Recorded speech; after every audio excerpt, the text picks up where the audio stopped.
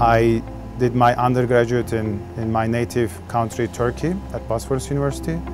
I did my master and PhD in Switzerland. Then I did my postdoctoral research at UC Berkeley and Lawrence Berkeley National Labs in the United States. And 2 years ago, I moved to Israel. I'm a PI at the Weizmann Institute. I'm an experimental researcher. My research is on the physical properties of materials and the chemical processes happening on these materials, on the surface of the materials, so it's called surface science.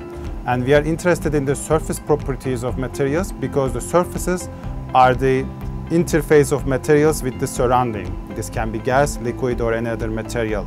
These properties are important in a lot of fields, like in catalysis, which are the workhorses of chemical production.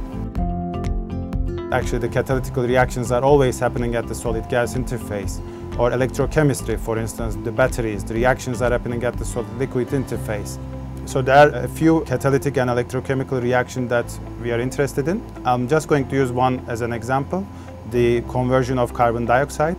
As you might know, carbon dioxide is a big of an issue right now because of global warming. Basically, it's absorbing infrared light and it's warming the lower atmosphere of Earth.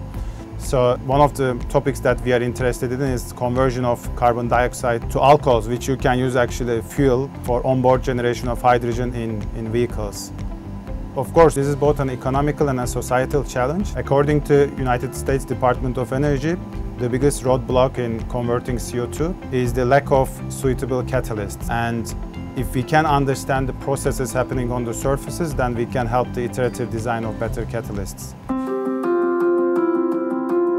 We have this group of techniques that we call spectroscopy techniques that give us chemical information. And we have another group of techniques that we call microscopy techniques that gives us very high resolution, like atomic resolution. So I would like to actually combine these two, and I would like to get chemical information at the very small scales, almost atomic scales. What is unique about my lab is that we use a combination of these techniques under real conditions or under industrial conditions where they are used. And we are also constantly improving these techniques further to get better resolution and better accuracy in our measurements. Weizmann Institute is one of the top research institutes, not only in the Middle East, in the world. So Weizmann Institute was the driving force that made me move to Israel. I hope my research will contribute to the conversion of CO2 to useful products and other important chemical reactions.